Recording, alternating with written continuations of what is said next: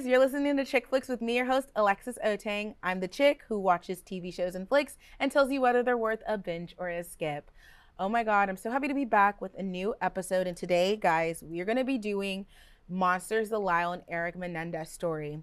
Now, this show has already stirred up a lot of controversy, a lot of opinions. People have been talking about it all across my social media. So you guys know, of course, I had to do a review. I'm thinking I might also put out a written review about it. We'll see. I definitely have a lot on my plate right now with my last semester of college, but if there's a will, there's a way. No promises, but I'm definitely going to try. So I'm not going to do too much in this intro. Let's just jump straight into this review because there's a lot to cover.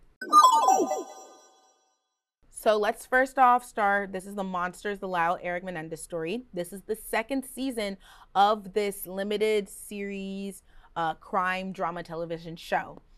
Now, the first season, as you know, was Monsters, the Jeffrey Dahmer story, which was centered around Jeffrey Dahmer.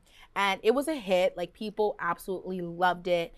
This show is created by Ryan Murphy, which this is so in his ballpark. If you know Ryan Murphy, he loves a good crime drama, and he's written and produced a bunch of them. So when Monsters Jeffrey Dahmer came out, like it did well in the award show circuit, getting a lot of nominations. The lead actor and the supporting actress both won. Evan Peters, who played Dahmer, he won the Golden Globe for Best Actor, and then Niecy Nash, I think her name was either Brenda. She won Outstanding Supporting Actress at the Emmys. So, you know, Monsters was a hit. It became the second most watched English language series within 28 days on Netflix. So people were all about it. I had my own thoughts on Monsters, the Jeffrey Dahmer story, specifically because victims did speak out. Victims of the families of the victims spoke out about how they didn't want this series to have been created, that the producers and the writing team did not really reach out to them, did not get a lot of their input, and that there are some inconsistencies. And so, you know, it's not something you really want to hear when somebody's doing a crime drama about a horrific serial killer, that the victims' families were very upset.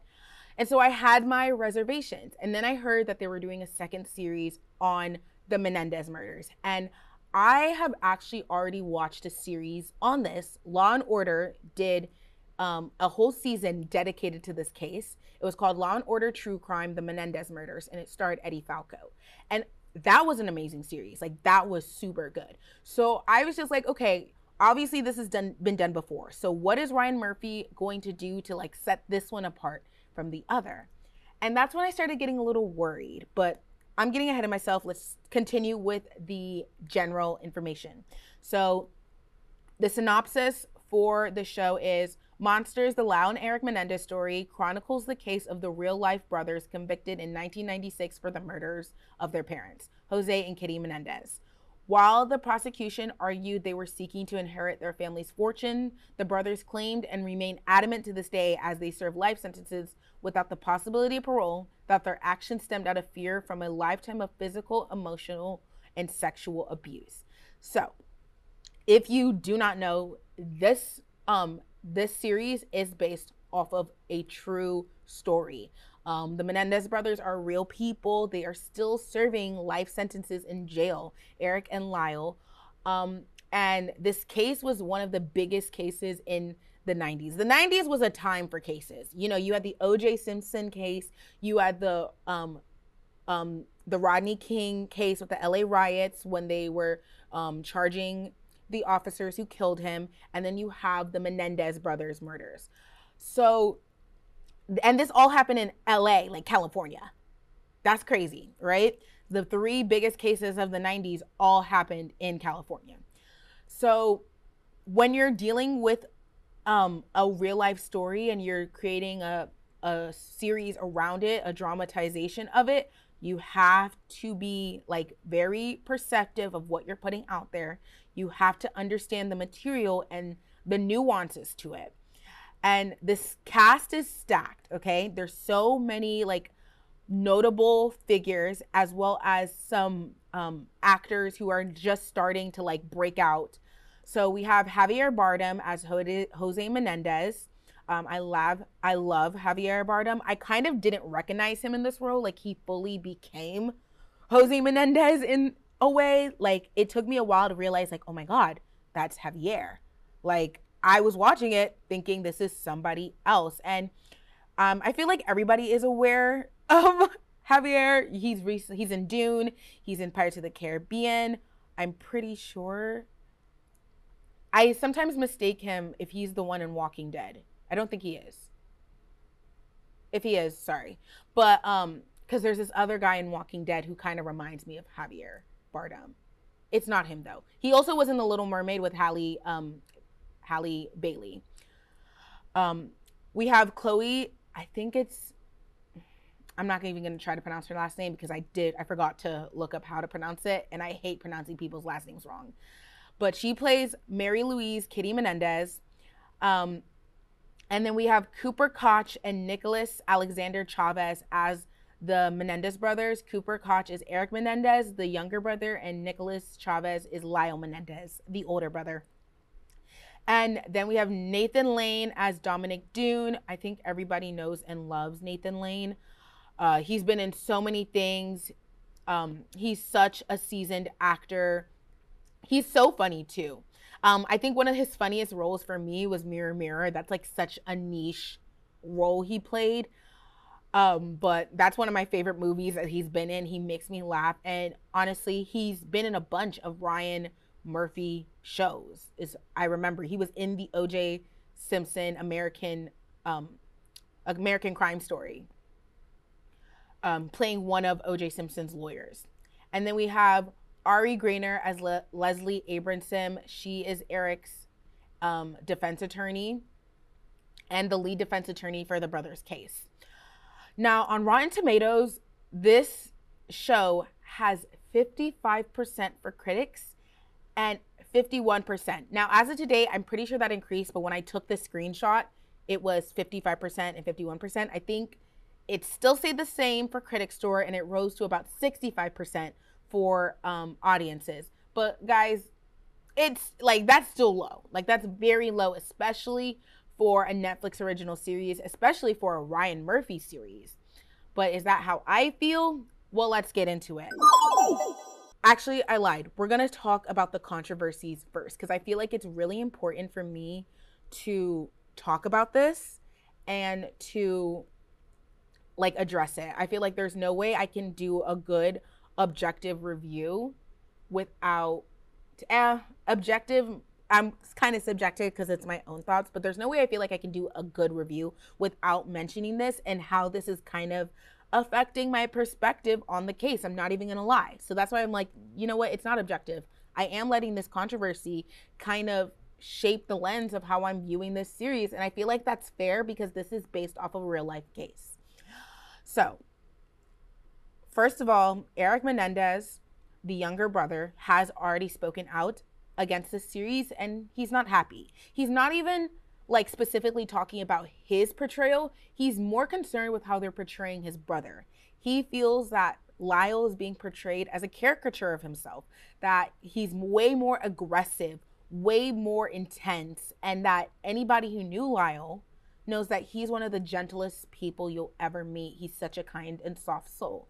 I'm gonna have his statement up, but just to kind of paraphrase, he says this caricature of Lyle is rooted in horrible and blatant lies rampant in the show. I can only believe they were done so on purpose. It's sad for me to know that Netflix's dishonest portrayal of the tragedy surrounding our crime have taken the painful truth several steps backwards. He talks more about how he feels like this show does a disservice to SA victims, those who have spoken out, especially male sexual assault victims, because of the fact there's a lot of narratives in the past that have been played out when male victims come out that are so tired, that are so like disingenuous, things saying that like male victims aren't actually victims, and that, men cannot be sexual assault victims, and that they'll lie, and that if you are raped or sexually assaulted, you're somehow gay. Like that correlation.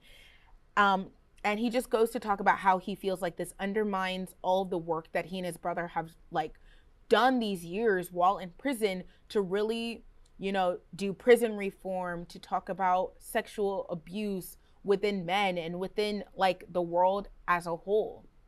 And honestly, when you're doing a series based off of real life people and they speak out and say, hey, I don't think this is an accurate representation, you have to listen. It's a fair critique. Even if they're biased, some people are saying, well, they're biased. Of course, it's about them. They're going to want to be portrayed in a good way. Erik Menendez, is either Erik or Lyle, but both have said that the Law and Order version is pretty accurate. And so they have literally like watched shows and documentaries and other media forms about them and have given their honest opinion and said, you know what? The Law and Order one is pretty objective. It states what our perspective was. It stated what the defense was like, what the prosecution, a lot of these characters, it was pretty like dead on.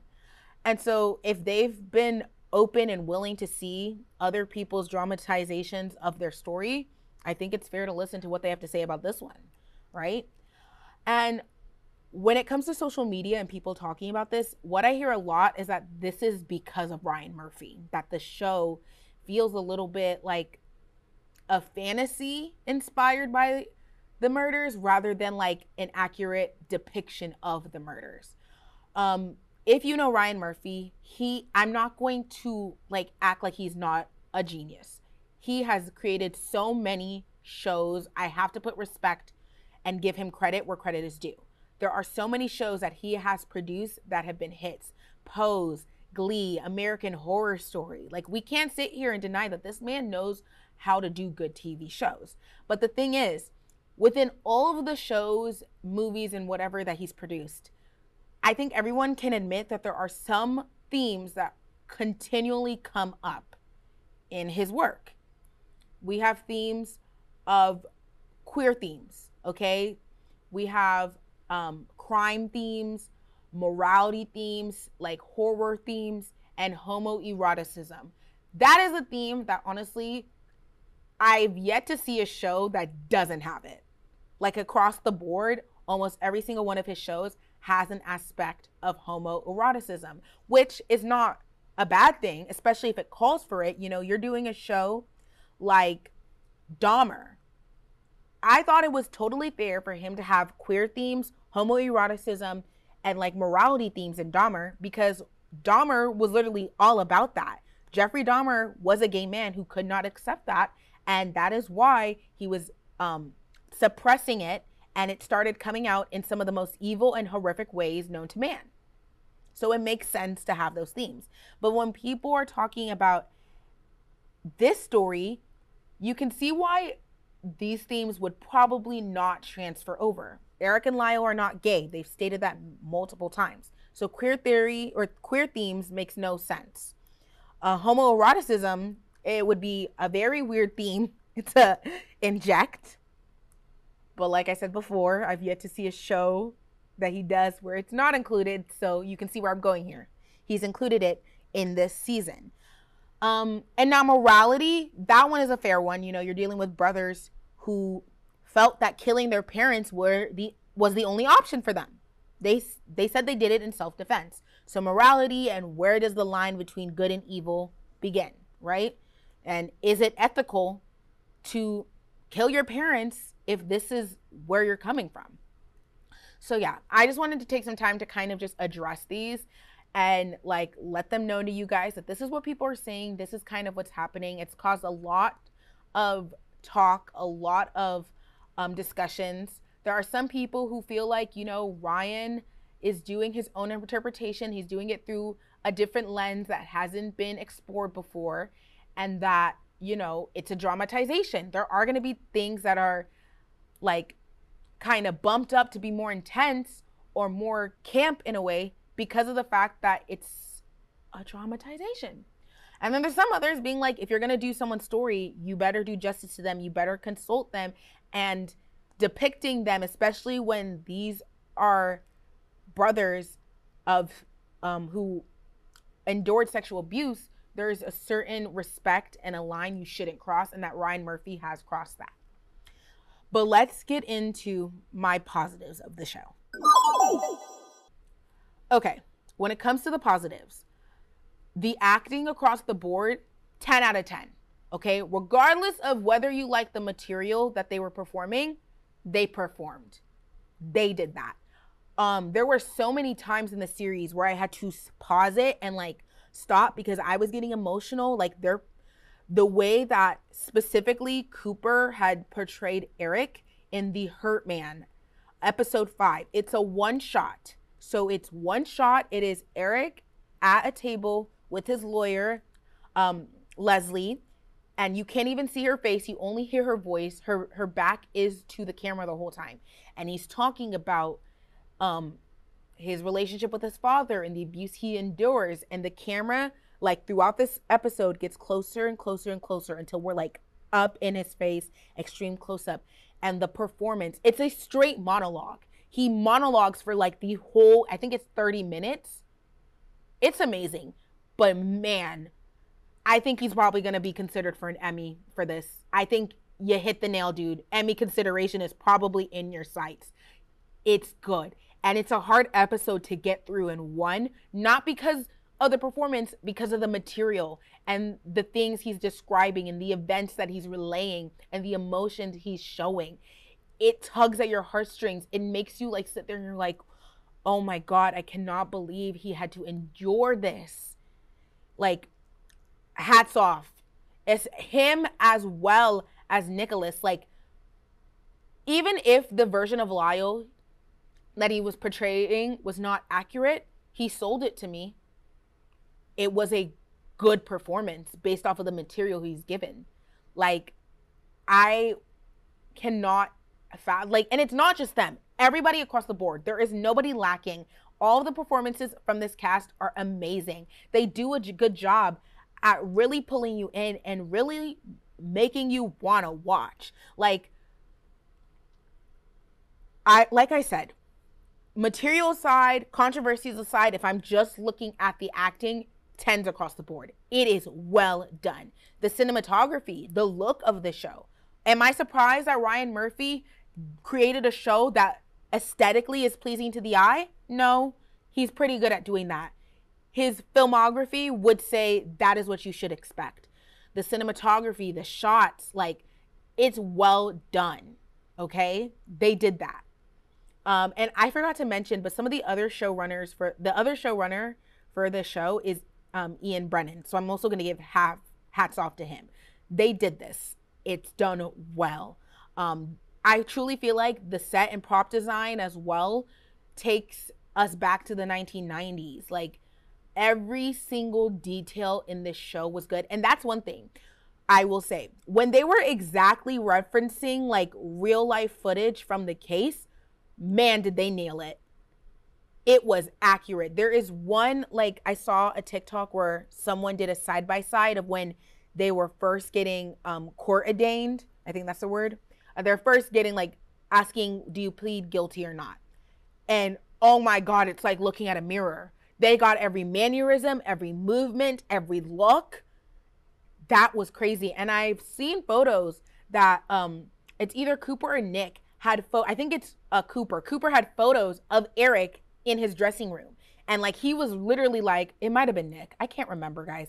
But one of them literally had photos and they were like, I'm going to become this version of this person in my mind. And they did that.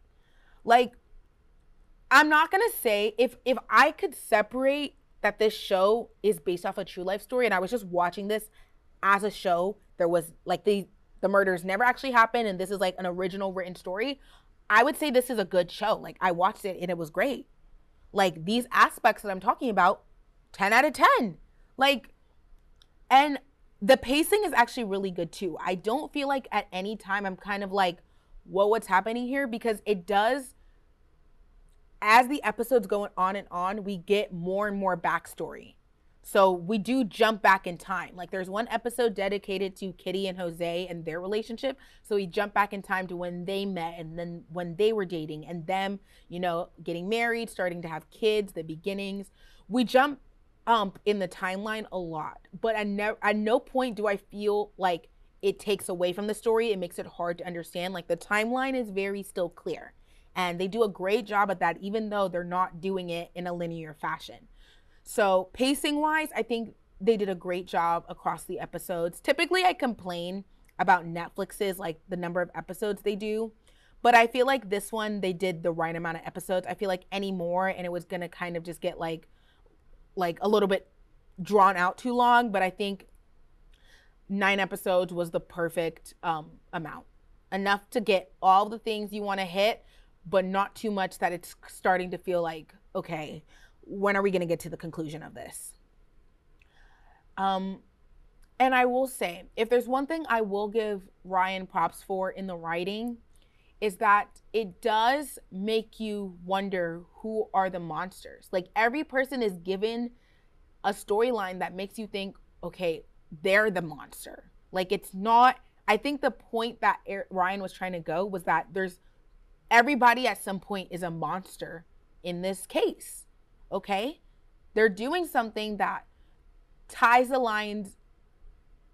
Well, okay, obviously Jose and Kitty Menendez, all across, like ethics completely cross boundaries, morality, they're monsters. But if he's trying to see like, okay, were Erik and Lyle monsters or were they victims? I can see where he was going with it, and I will like at least give him credit. I see how he was trying to portray everyone at some point being a monster and a victim in a way. Like we get part of Jose's backstory, which he himself was also a victim of sexual abuse by his mother, and his mother was, and it's this cycle that continues, and thankfully it stopped with Erik and Lyle, who have, you know, taken a stand and like spoke out against it. But that was something that I think Ryan was trying to portray in the show, and I did get that. Now, did everyone get that, or was that overshadowed by some of the other stuff that was put in that made it hard to see that? That's probably what happened. And we'll talk about that more in the negatives. But I will say that, like, you know, there were different perspectives explored in this series. Were all of them great? Were all of them good? Did all of them belong? No. But the ones that I think he nailed were showing that they were all monsters and all victims in a way at some point. But yeah, those are my positives. There's not a lot. As you can see, I kind of hit 5: acting, cinematography, set, prop design, pacing, and like one of the perspectives I think he nailed. So let's start into the negatives. And, you know, if you need a break, go get your popcorn, a drink, because it might be a long one, guys. I'm not even gonna lie. Okay, first off, I'm just gonna start off with it. The homoeroticism in the show is not needed. I don't care if they were trying to explore like different reasons why the brothers might have done this. At one point, there's literally a table of people discussing why the brothers might have done this. And one of them says maybe they were lovers. And we get a scene of Kitty finding her boys taking a shower together. And I'm just like, I don't think it's really the smartest idea to put homoeroticism in a show that's dealing with men who were sexually abused by another man, specifically their father, and then trying to do homoeroticism between the brothers. That is something I really don't think was needed, and it just didn't make sense, and it really would take me out of the story, enjoying the story. I think it was done in bad taste. I've seen people on Twitter say like, oh, he was trying to do this because of the fact that he was showing that the sexual assault skewed their ability to like interact with each other properly. Like they don't understand boundaries when it comes to intimacy, love, and family.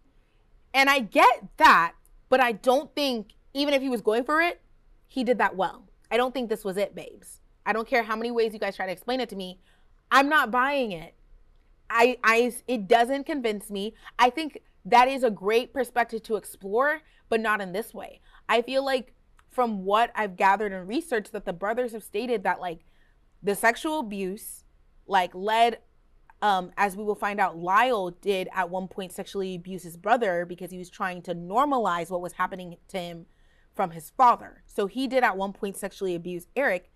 That kind of made them closed off. Lyle said it himself. His father hated Erik, and so it caused him to hate Erik and treat Erik like shit. And so at some points, their relationship was strained. So rather than them like crossing intimacy lines, wouldn't they be more closed off to each other because of what happened in their past? That's how I'm kind of seeing it.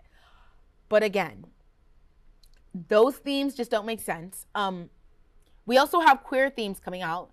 There is scenes that talk about Lyle's or Erik's sexuality, whether or not he's gay or not. But the thing is, Erik Menendez has stated, I am not gay. He's actually married with a wife. And I don't care what you're about to say. Oh, just because you're married, it doesn't mean that you're not gay. If somebody tells me that their sexuality is they're straight, I'm going to respect it until proven otherwise. I literally said this in a TikTok and I'll still say it again. I'm not going to discredit or try to like poke holes in someone's sexuality when they've been straight up upfront about it. Why? Why do we need to do that? Unless you give me some hard, cold evidence, which being raped and being sexually assaulted is not evidence, I'm going to respect their what they have said. So we're not even going to argue on that point. Again, I do not get why this was explored. I can understand like from the terms of Baby Reindeer, that was a good show that deals with a man who the lead character is a victim of sexual assault and rape, and he grapples with his sexuality, and that's something he has to come to terms to. But I think that's a way better job of doing it than what Ryan Murphy was doing. I don't know what was going on here. And I'm sorry, this really took away from me enjoying the show, especially with the other inaccuracies. Like there were so many other inaccuracies. Like one, the brothers shot their parents from the behind. Like they were behind them. Katie and Jose never actually saw who shot them.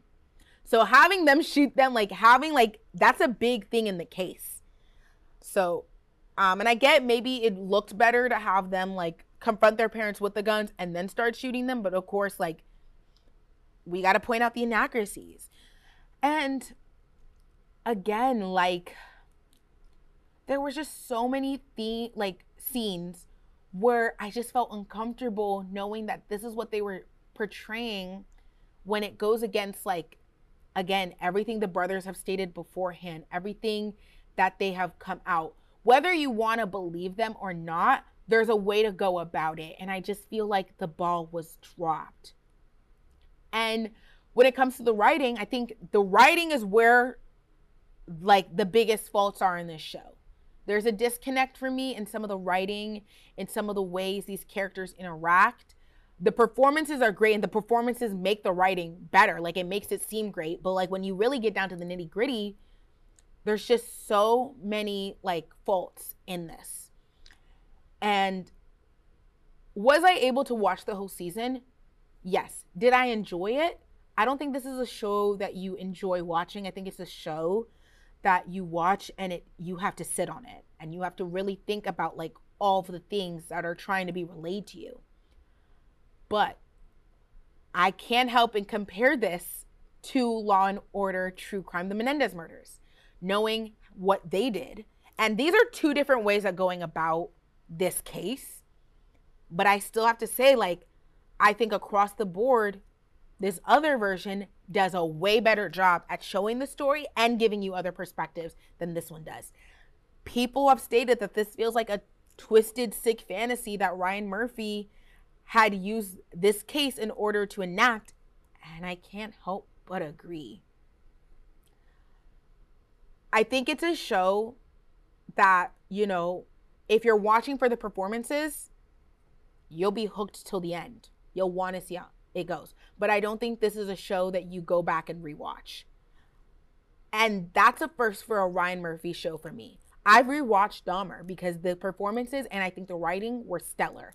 It does, again, like I do say, that it does upset me that they did not consult the families and that they went against their wishes, and that's something that like makes it hard for me to enjoy the show fully. But I think that was an amazing show. But when it comes to the second season, yeah, they dropped the ball for me. And other Ryan Murphy shows like American Horror Story, they deal with very graphic, very intense, very adult, mature themes. I still feel like I can rewatch the shows though. The O.J. Simpson, American Crime Story, the assassination of Gianna Versace, impeachment. Those three in American Crime Story, I can rewatch. Were there a lot of themes that made me sit there and I'm like, okay, I need a second.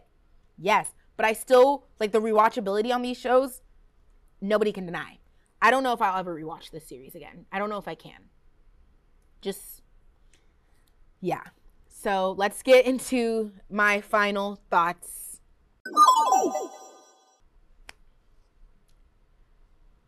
If this is a show, like if you're wondering, would I recommend this show? Not if this is your introduction to the Menendez brothers. No. If you've never heard anything about the case and you want to watch and you want to actually learn, I'd recommend a documentary or go and watch. But if you want a dramatization, the Law and Order true crime version. I'm sorry that I keep bringing it up. It's good. I feel like it does the brothers and the case justice and everybody involved. If you're already familiar and you're wondering if you should watch this show, if you're a film and TV show buff like me, I say for the performances that are given by this cast, yeah, watch it. Like the performances are amazing. I definitely think that everybody here killed it. I wouldn't be surprised if everybody was up for awards and nominations going into this new award season. Would not surprise me. But I don't think this show, I feel like this show might get nominated for like best limited series because of the fact that it has Ryan Murphy attached to it. I don't know a lot of the series that he's done where he hasn't garnered a nomination. But do I feel like, ooh, let me fix my hair for a second. Do I feel like this is a show that I would recommend? No. And that's crazy because I honestly think on this podcast, I don't know if I've ever said no like that. I've always said like, yeah, in some ways I'd still recommend. Like it's not, this one, I can in good faith.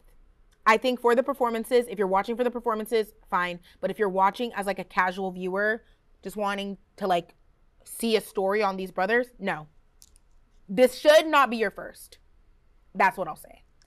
And yeah, so no, it's not ChickFlicks approved, unfortunately. Like, no. So yeah. I'm sorry, Ryan. Like, you know, there's a method to the madness sometimes, but in this case, I didn't see it, and there's no way. I'm not drinking the Kool-Aid. I don't care what you put in it. I don't care how you serve it to me. This show dropped the ball, which in the beginning, I was a little bit excited, but then knowing what I know about Ryan Murphy and what he does with the show, I got scared immediately, and then I saw that teaser, and I was like, I have no hope, and I was right, and it sucks to be right. But yeah, those are my final thoughts. I would give this series a 2.5 out of 5 stars. That's ultimately where it's going to land. If you want to talk about all the positives, yeah, the positives, it would get a 4 out of 5. But everything else surrounding this show has just left a bad taste in my mouth. And I can't, like I don't even know if I'll ever rewatch this series again, in my opinion. I don't really want to. So let's just get into my outro. I know, like, this is so jarring going into that, where I don't want to say I've shitted on this series, but I've just been highly critical. But let's just go into my outro. All right, guys. If you are new here and you want to keep up with me and all things ChickFlicks, I'm going to have my socials right here. But on Instagram, my public profile is Alexis Oteng, and my show profile is at the ChickFlicks Show. I'm on X. I almost said Twitter. It's X now. X. I'm on TikTok. I have a link tree with all of my other socials. I have a blog now. I want you guys to go and subscribe to the blog because you'll get more content from me. You can also get my episodes on the blog. And wherever you're watching, whether it's on SoundCloud, whether it's on Spotify or listening for those last two, But if you're watching on YouTube, on my channel, or FAU Owl TV's channel, because I'm official show of them, please leave a comment. Please leave a like. Rate this podcast 5 stars because you love me. Maybe not. I don't care. But you still know this is a good show, even if you don't love me. It's a good show. You can't lie. But yeah, guys, that is it from me, Alexis. Tell me your guys' thoughts on this show. I am so open to discussion about it. How I feel. I love hearing other people's perspectives. Maybe you guys can help me see the show in a different way. But like I said before, I don't think that's a Kool-Aid I'll ever be drinking. But yeah, I want to hear from you guys. And thank you for tuning in. This is Alexis signing off of ChickFlicks. You guys have a good one. Bye.